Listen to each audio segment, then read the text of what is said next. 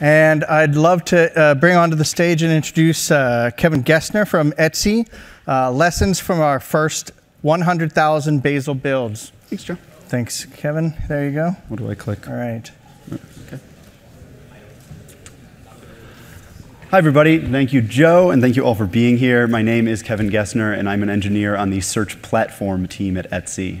Search is a big deal for Etsy, and there's really no better place to buy custom slime or cat hats online. My team is responsible for designing, building, and operating the few dozen systems that power the various Etsy search features. There's a lot of complexity that makes a page like that work, so let's take a little peek behind the curtain. Yep. That seems about right. Over the past few years, we've invested heavily in making the developer experience of working on our search mono repo smooth and easy for our engineers. That hard work has paid off. Today, an Etsy engineer can build, configure, and deploy a multi-language, multi-service suite of applications with one command. I'm here, of course, because that command is Bazel run. It's been a substantial process over the past 3 years to get to this point, but hundreds of builds a day with just a few dozen engineers show that it's been worth it. Since our initial experiments in 2016, Bazel has piece by piece and language by language come to consume more and more of our build pipeline. Going all in on Bazel might be a good fit for you too.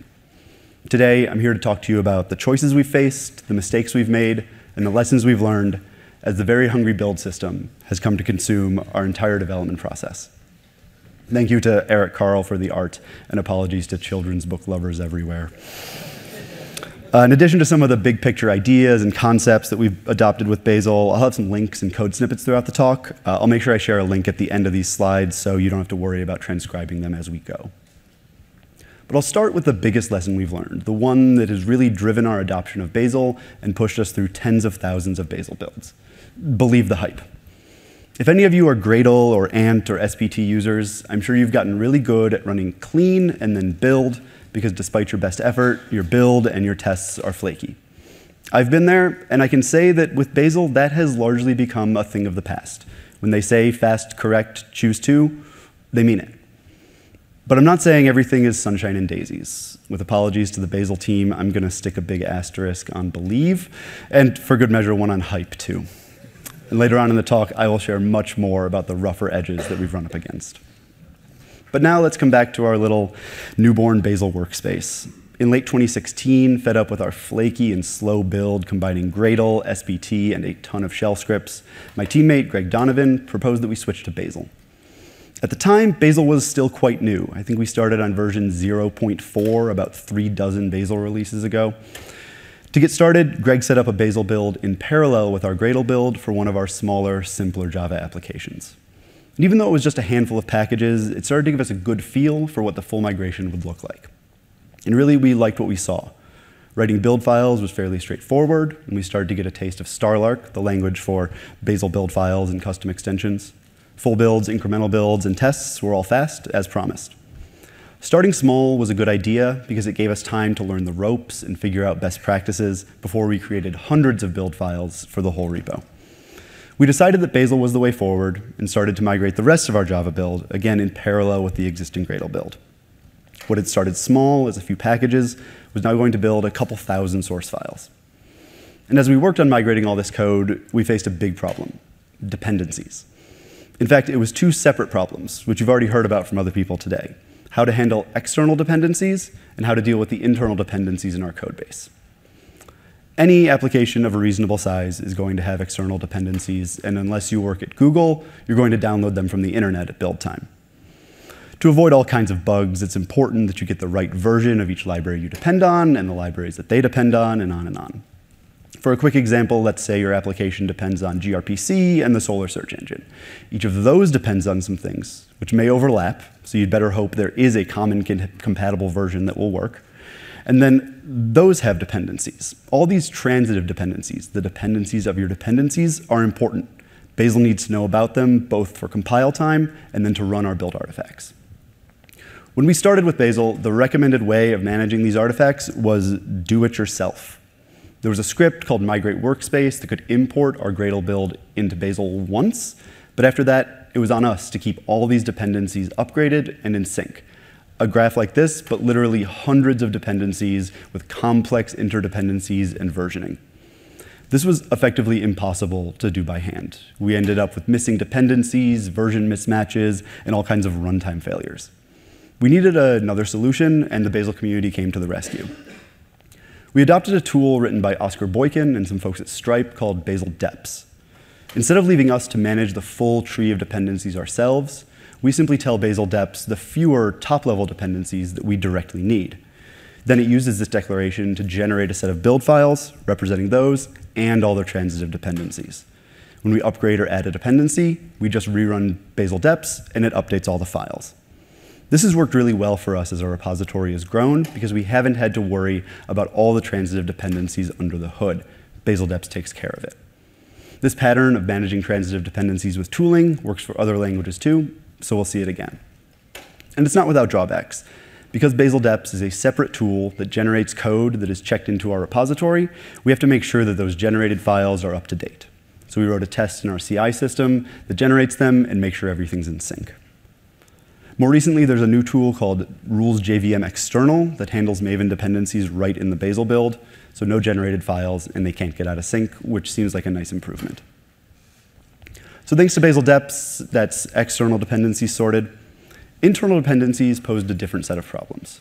Our Gradle configuration for building Java was largely monolithic. Each application would be compiled as a single unit containing sometimes hundreds of source files. Each time we ran a build, javac would be run with all those files, producing a single jar. This is an easy approach to set up and maintain. You tell Gradle to build the entire directory tree, and it takes care of the rest. As we were learning about Bazel, it was really tempting to replicate the setup we had with Gradle and have Bazel build large targets too.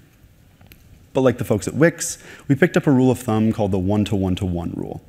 It only gets about one line in the Bazel docs, but I think it's really important enough to reiterate.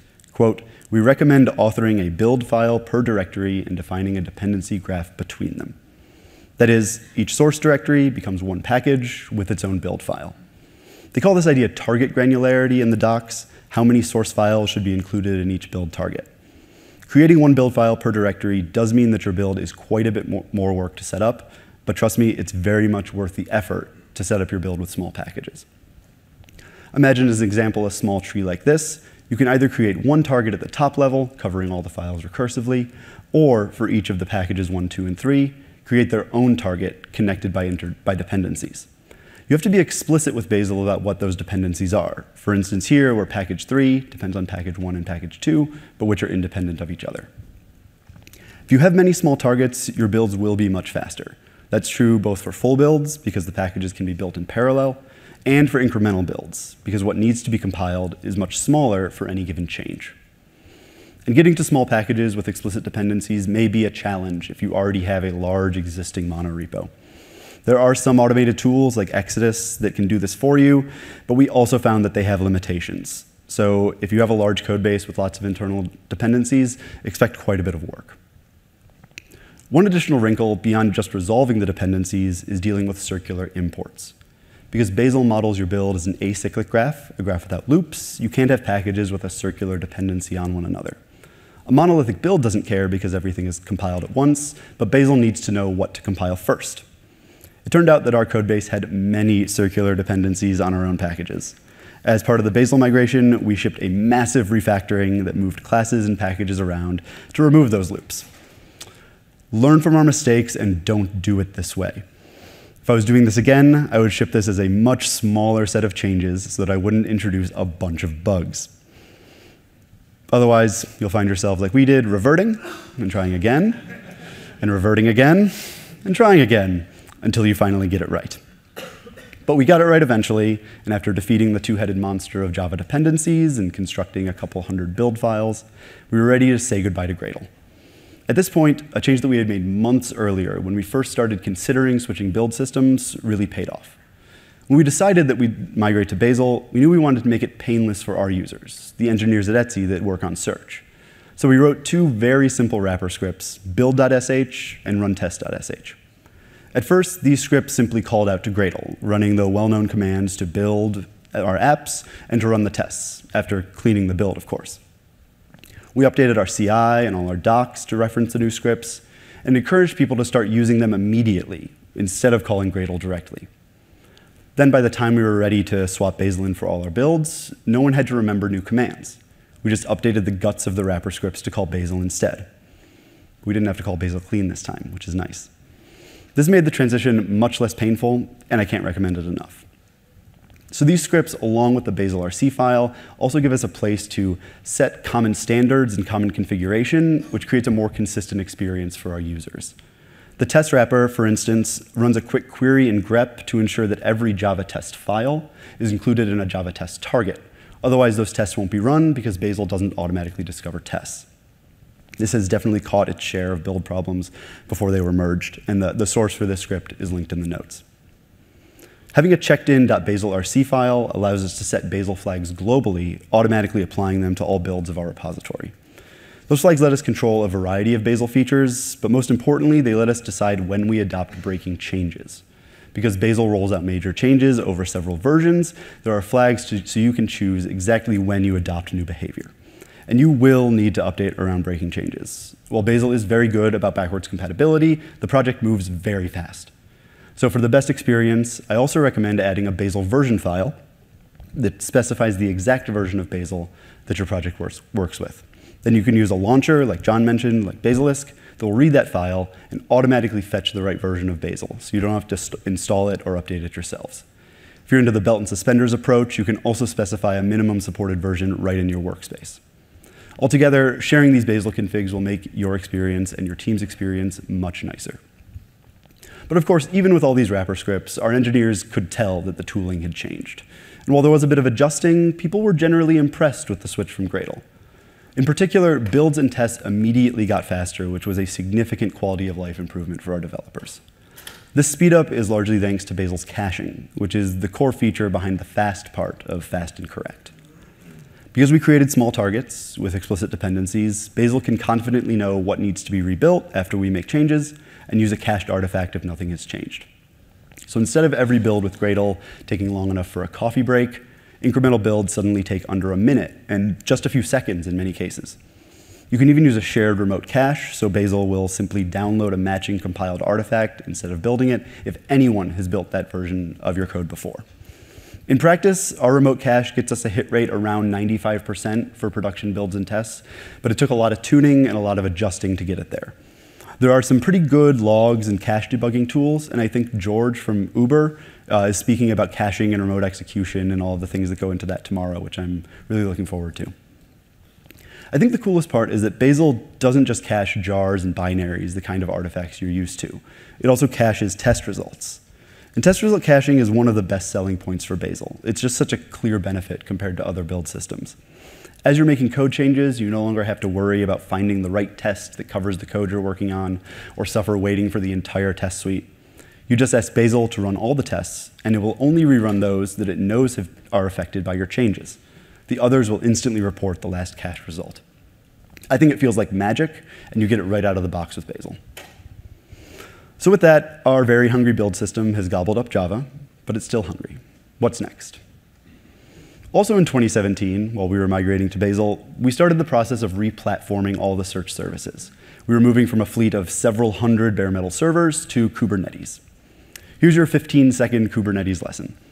You build your binaries into Docker images, then configure them with YAML manifests that define the applications, load balancers, storage, and all the rest that they need to run. Kubernetes uses those definitions to download the Docker images for your applications, then configures and starts the containers. There is a lot more to Kubernetes, but given that this is BazelCon, not KubeCon, that should be enough to talk about how we use Bazel with Kubernetes. I'll speak more about the YAML side of things later, but the first hurdle we needed to tackle for this migration was building Docker images around our binaries. At first, we would use Bazel to build an artifact, then a Docker file to build it into an image. But pretty quickly, we adopted rules Docker to build the images directly with Bazel. Replacing a Docker file with rules Docker is pretty straightforward. You use the container image rule, you specify the base image you want to build on, and whatever files and packages you want to copy in, and you're set. When you build this target, rules Docker produces an archive of the image, like a Docker file does, but it also builds a shell script, which makes working with the image easy. When you run the script, it loads the built image into Docker. That is, when you run Bazel build my Docker image, it builds the image, And Bazel Run, my Docker image, not only builds it, but loads it into your local Docker for easy testing. I've come to really like these handy hooks and scripts that a lot of Bazel rules produce, and it all comes from Bazel's ability to easily build multiple kinds of artifacts from the same sources. A big reason we chose Bazel was because of its promises of reproducibility. The idea that if I build a certain set of source files and you build them, we'll get the same result. And not just a program that produces the same output, but bit for bit, the same artifacts on disk. And it is much harder than you'd think to get Java-C or GCC to produce the exact same output twice in a row, let alone on separate machines. It requires these hermetic sandboxes where Bazel tracks not only the source files, but the environment and the compilers and everything else. By controlling that entire environment, unexpected things can't sneak in, like timestamps or sources of randomness. This also enables the caching that makes builds so fast. The Bazel and Blaze teams have done really amazing work to make this all work, and it really pays off. I think we've hit one Java reproducibility bug in all our time with Bazel, so really this is a place where you can believe the hype. Reproducibility is really key for Docker images, because even outside of Bazel, images are identified by a hash of their contents. If you change a single bit in the image, it changes its whole identity, and any container that's running that image has no choice but to restart with the changes. With images easily weighing hundreds of megs, it was important for our network and for our deploy speed that we not change images' identities unless they'd really changed. With Bazel building both the images and the binaries inside them reproducibly, we can trust that the image IDs only change when the code inside them meaningfully changes. Coming back to our images, our code needs a strong foundation to run successfully in a Docker image. So we build our images on top of pre-built base images containing our major dependencies, like the JVM, a libc, and Python. We get these images from Google's distrolist project, which produces very small Docker images for exactly this purpose, serving as a foundation to build your images on. There are distrolist-based images for a bunch of popular runtimes, and they really do serve a great foundation. But they're called distrolists for a reason. While they're built on top of Debian, they don't include any of the usual things you see in Linux. All you get is the runtime, not a shell, not cat, not ls, not vim. It keeps the images small, and our security team loves it because software that isn't in our image can't have a vulnerability. But we do need some of these tools in our images. We run shell scripts that power important production tasks, and they need basic utilities like rsync and curl and JQ. These aren't uncommon, but distrolist by design includes nothing. But distrolist does include a Bazel library called Package Manager, which lets you download and install packages from the Debian repositories. This gives you access to the whole world of Debian packages, which is essentially all software under the sun.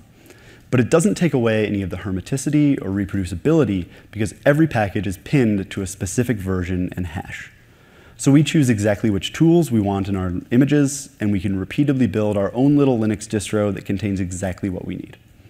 It's a bit more work than building on top of a full-featured image like Ubuntu, but it pays off in smaller images and better caching. And we get that caching throughout the stack. The jars, the packages, and the layers of images are all seamlessly handled as one build and built as one target. And while you're looking at distrolists, I recommend taking a glance at some of the other utilities in the Google Container Tools GitHub project. Some of them are very handy, like Container Structure Test that's integrated into Rules Docker. It lets you write full end-to-end tests of your images, which are run and the results cached alongside all your other Bazel tests. So now our Bazel build has consumed our Java images, and it turns its hungry eyes towards the rest of our stack. First on the menu is Scala, and thanks to the wonderful folks at Stripe and Wix and several other Scala shops for the beautiful open source rules Scala. It was so easy to replace our SBT build, which was a maintenance nightmare inside our monorepo, with Bazel Scala targets. And because the Scala rules are all part of the same build, we could drop those artifacts into Docker images. Suddenly, we have a multi-language build with fewer tools than we were using before. Next, our build gobbled up Go using rules Go. And at the beginning, we had some growing pains with importing external dependencies into our build, like we'd faced with Java. But in the years since, the Gessner tool and the modules features that have been added to Go itself have really improved that situation. We manage dependencies in Go like we do with Java. Oh, what's going on here? Can we go back a couple slides? Couple more back, please. We'll get it started. Thank you. I was wrapped with the story, so I was like, oh, I guess our slide runner really was great. too. There we go. Thank you. Where were we? Right, so we're managing dependencies in Go like we do with Java by specifying the top level ones and letting tooling take care of the rest, getting in the transitive dependencies. We've also had some struggles building native CGO packages. Those depend on the GCC and headers that you have installed locally, so you don't get the nice hermetic build and compiler like you do when you're building pure Go code. But generally, it's been really smooth, and Go and Scala really feel like first-class Bazel citizens. Along the way, our build also picked up some JavaScript with rules Node.js. With all these rules, I think it's been really exciting to watch Bazel itself and the rules evolve in tandem. The Bazel contributors improve the Starlark APIs based on what the rules need, and the rules innovate up to the edges and sometimes even past the edges of what Starlark is able to do. It's really worth keeping up to date with both Bazel itself and the rules so that you pick up all these features and improvements in speed, reliability, and build safety. I think the biggest takeaway here is that the Bazel community is amazing. You should absolutely be using third-party rules in your build whenever you can. Jin Chen from the Bazel team maintains a list of rules called Awesome Bazel, and I think you'll find rules for whatever languages or platforms you use, from Swift to CSS to Ruby to OCaml. These exist thanks to the hard work of Googlers and the wider Bazel community, which is to say, us. And while this community is great, I know it can be even better. We've only begun to explore what a build system like Bazel can do by bringing together multiple technologies, and as more people and communities join in, I'm sure we'll see new innovations and new ideas. This is especially true if we make sure there is a wide variety of perspectives and backgrounds in the Bazel community. Those of us here, and especially those of us on this stage that look more like me, aren't representative of the wider tech community. We have the opportunity to be allies and sponsors so that BazelCon 2020 showcases more viewpoints from the even more amazing and diverse community that I know we can become. So with 4 languages under its belt, our Hungry Bazel build has consumed a huge part of our build and deploy pipeline. Looking back at this high-level picture of our Kubernetes deploys, Bazel is now building all the Docker images. And that's great, but our build is still hungry, and it has its eyes on that YAML. Remember, these YAML files tell Kubernetes where and how to run our applications. So they contain a lot of boilerplate, but also a lot of configuration that is specific to each application and each environment. And as we added more applications and more environments, wrangling so many handwritten YAML files was getting completely unmaintainable. Remember, these are the core configuration for our production systems, and they were growing to be hundreds or even thousands of handwritten lines. Different applications often had very similar sections, but there was no way to share code between them and keep them consistent. So we did what any self-respecting group of software engineers would do. We added Python to it. Instead of maintaining all this YAML by hand, we'll write Python scripts to generate the YAML. That'll give us all the benefits of a real programming language to reduce duplication, add tests, and make things configurable. So our Bazel build sinks its teeth into Python. Bazel ships with rules for Python that are just like the others, so getting a simple script up and running is straightforward. And since anything can be an output in Bazel, we wrote a small Starlark rule that takes our YAML writing Python binary and puts the output into a file. Now the YAML files are built and cached with Bazel along with the rest of our outputs. It's much better than handwriting all this code. However, we still need different YAML files for different environments, like dev, QA, and prod. If you were at BazelCon last year, you heard my teammate Greg talk about some of the struggles that we've had to get the right configuration into the right places. At the time, we were using workspace status variables, a little documented way of injecting outside state into your Bazel build. For us, that meant a variety of environment variables, which our deploy scripts had to carefully set up before calling Bazel. And that served us only okay. Injecting environment variables means that Bazel can't cache as much, because anytime any of the variables changes, anything that might have depended on them has to be invalidated and rebuilt. That made our build slow and brittle, because if you didn't set up the environment just right, who knows what you'd get. I'll talk a bit later about how we moved away from the workspace status file, but for now I'll just say we learned the hard way that it should be a tool of last resort. So now that our build has gobbled up its first Python, and the scripts to generate YAML, these are pretty simple, mostly pure Python with few dependencies. And since that seemed to be going great, we decided to move some of our other Python scripts into Bazel. And as you've already heard today, this is where things start to get a little hairy. We depend on Python pretty heavily beyond just generating YAML for Kubernetes. It's a great language for tooling and for automation, as well as for small services. So it's important to us to have a good Python story in our build. And until very recently, we were entirely using Python 2 because we're lazy. Luckily, that laziness was a good thing because Bazel didn't support Python 3 at the time. It does now, though it's still a little sketchy to wrangle both versions. And with both Python 2 and 3, we unfortunately don't get all of the great Bazel features that we've come to love and seen in other languages. In particular, the hermetic sandbox builds and tests don't work as well with Python as with other languages.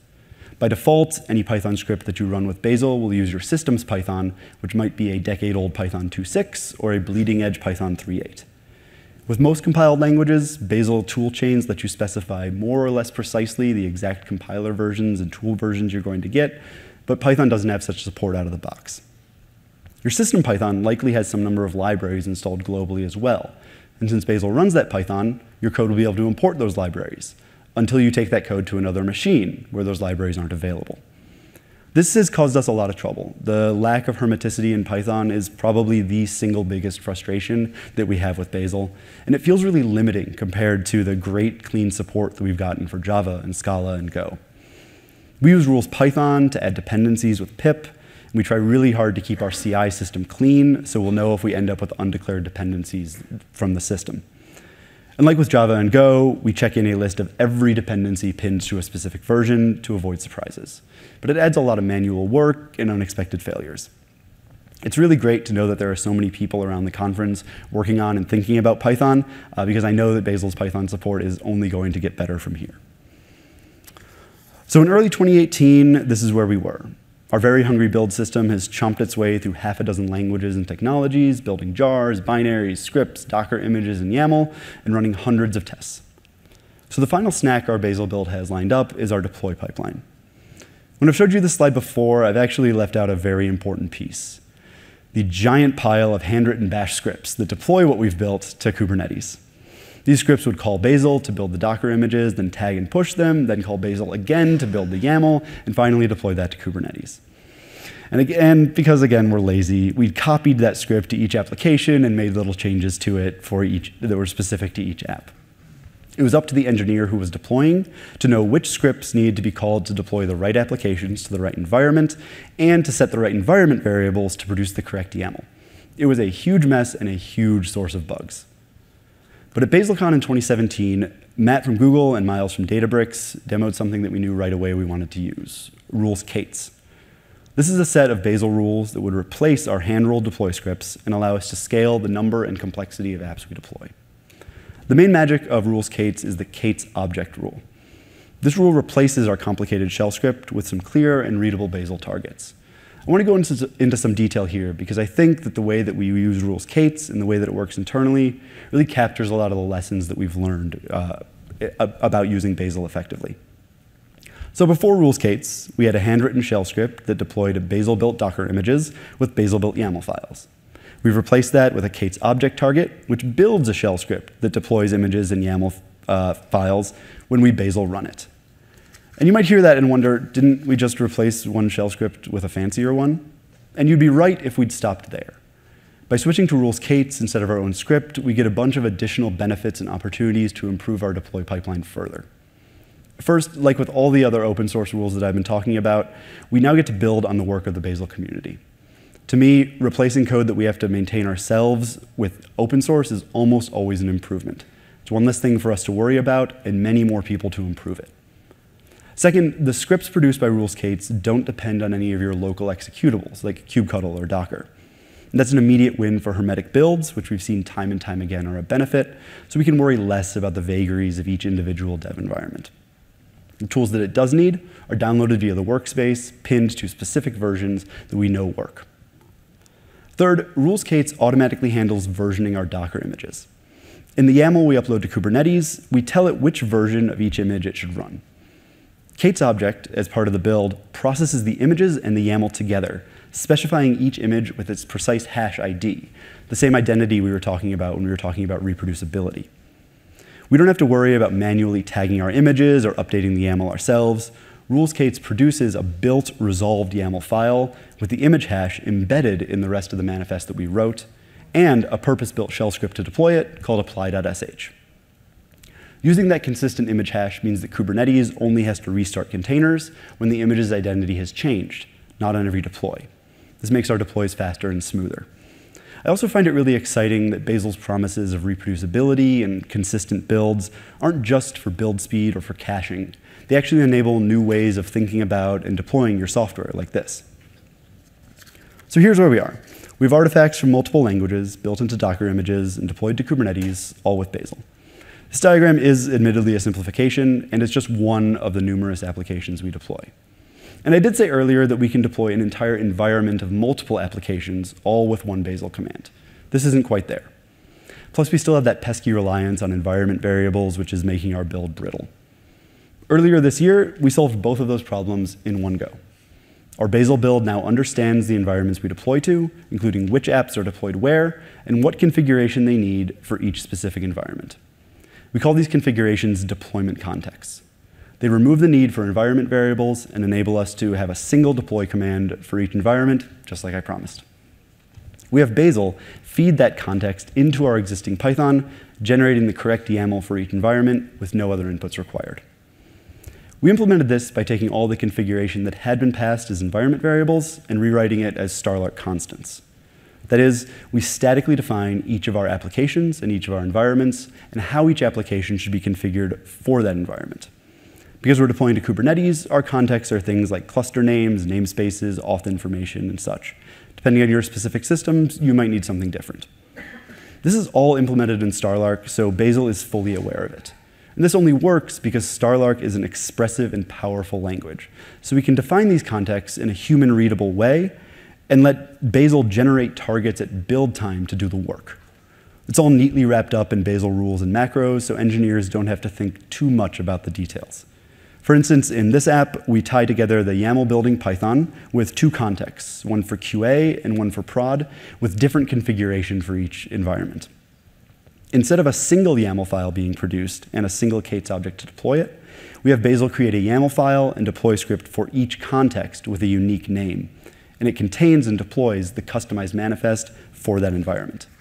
That means that we can configure, inspect, and build each application in each environment in isolation and understand exactly what will be deployed where and when.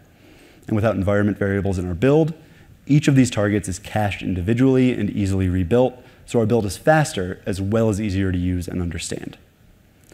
It all comes together like this for an application, with a context, YAML, and deploy script per environment, but with all of that app's context using the same images. We're not the only people exploring using Starlark configuration for deploy environments. Check out the SkyConfig project from Stripe and Isopod from Cruise, which are taking the same idea in different directions. And those are linked in the notes. As a bonus, once we've gotten our custom rules wrapping our contexts, we can do even more with build time target generation. We take each generated YAML file, one per application per context, and generate a corresponding test target. That test reads the YAML and validates it, making sure we didn't produce something that would fail at deploy time.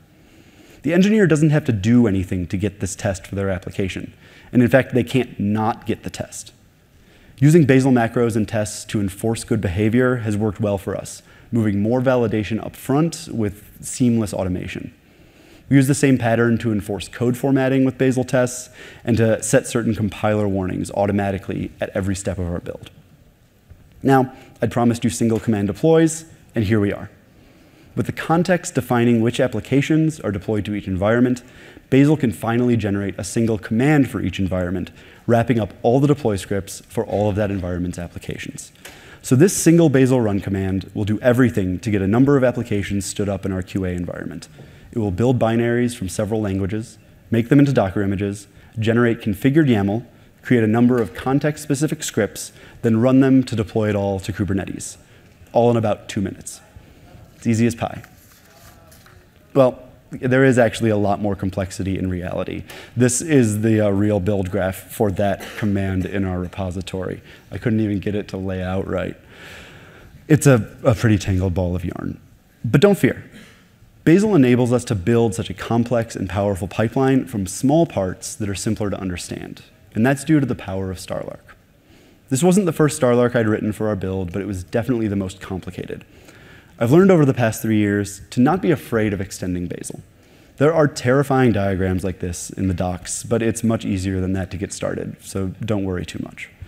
Writing your own rules with Starlark will let you integrate your Bazel build with a whole variety of tools, both simple and complex. The learning curve for Starlark is steep. You have to get comfortable with thinking about your build as a series of discrete actions and steps, and understand what rules can and cannot do, which can sometimes be surprising. Starting with gen rules is a great way to dip your toes in and get some experience before diving deeper. I think of gen rules as magic glue for sticking different parts of your build together, but doing it in a safe and repeatable way. It's worth learning to write macros and rules because Starlark gives you access to all the power of Bazel's sandboxing and reproducibility, plus the power of all the other tools in your toolbox. You'll be able to plug your logic into any step of the build, consume inputs created by other Bazel targets, and pass your outputs down to further build steps. Your Starlark code can mix seamlessly with both the built-in rules and third-party rules. With so much flexibility, anything you dream up producing, you can probably build with Bazel.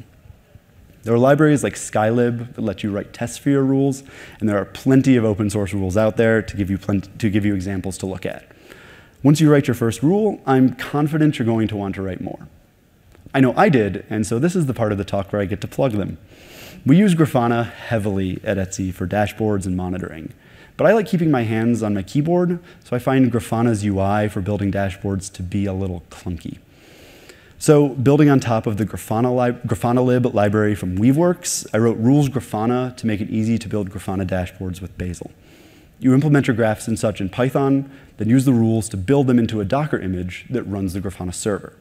The dashboards are baked right into Grafana, just like you built them in the UI, but since they're defined in code, you can track them in Git and use all the power of Python and Bazel to build them consistently and share code.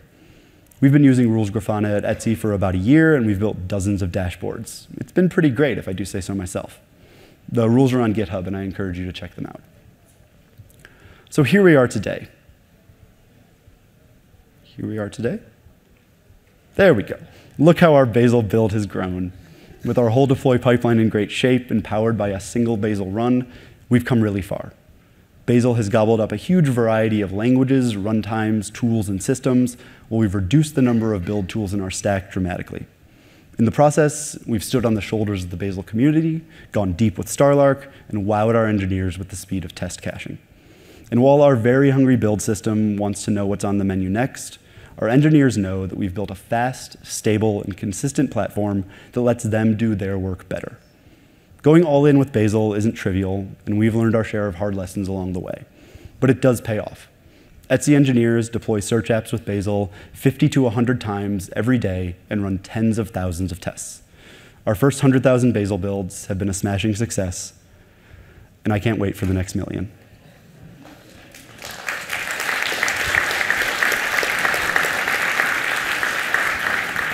Thank you all so much. The links to these slides and more notes is at bit.ly/hungrybazel, and I'm happy to take your questions. There it is. Thanks, Kevin. And we again have the mics in the middle. Yeah. That was a great talk, very comprehensive. Thank you. I actually learned a few things, and it's good to hear. I got excited. Yeah. Well, I'm new to the Bazel team. It's good to get you excited. Yeah, fantastic. We've got one. Is it Oscar? Hi, Kevin. It's Oscar. Oh, hi, Oscar. Love your talk. I had no idea how comprehensive. You guys have quite a large multi-language setup.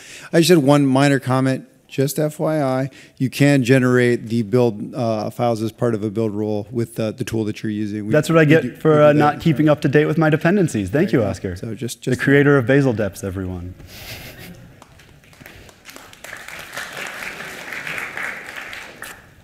Any other questions? You're welcome to come find me later. I'll be here. Oh, yes.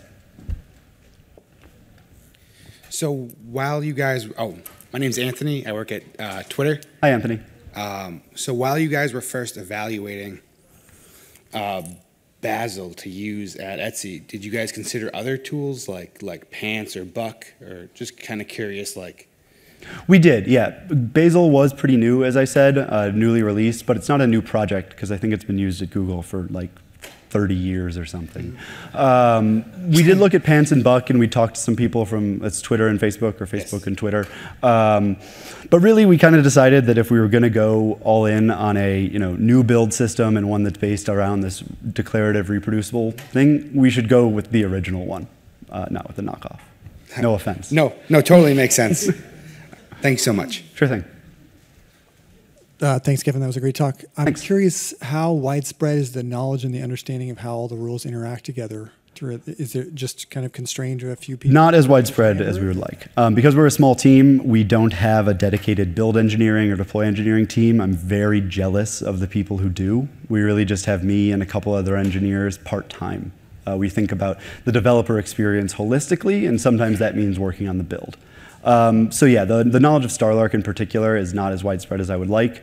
Knowledge of Bazel as a user is getting better and better. We wrote some docs specifically to the way that we set it up.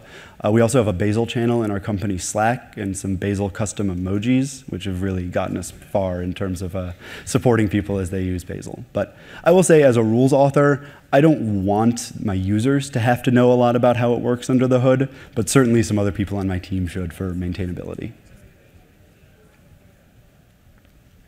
Hello. You're up. Oh, that's me.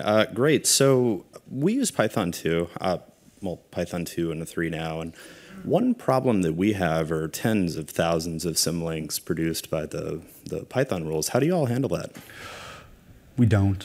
We just let it happen. Okay, yeah. same. There are admittedly a lot of things where I am waiting with bated breath for GitHub issues to be fixed in Bazel itself. There are a lot of issues, particularly in Python.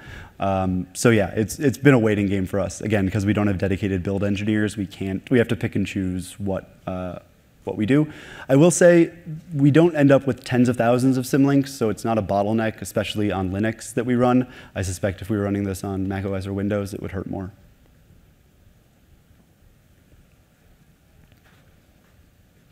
Any other questions? Just going to check to see. Come on. Just checking to see if John Field wants to Sure. say Well, anything I'll about say, Python in the remaining 3 minutes you have here. We've heard these issues. Python has been challenging. Talk to me offline. Absolutely. Okay. Yeah. Punt. Yeah. Let's talk. Yeah. Okay. And yeah, everyone's welcome to come talk to me. We do have a Python Birds of a Feather session tomorrow, Ooh, where the team's Python expert, John Brandwein, who could make it today, will be there to remotely. So if you throw things at him, it will just bounce off the screen. But no, that's a good opportunity to get together. And one issue is defining priorities for work in the space. And I think that could be a good opportunity to do that. So that's the short answer. But do talk to us offline. We're aware of the pain points. Thank you. Okay. Hey, thanks, Kevin. I appreciate it. Thank you all.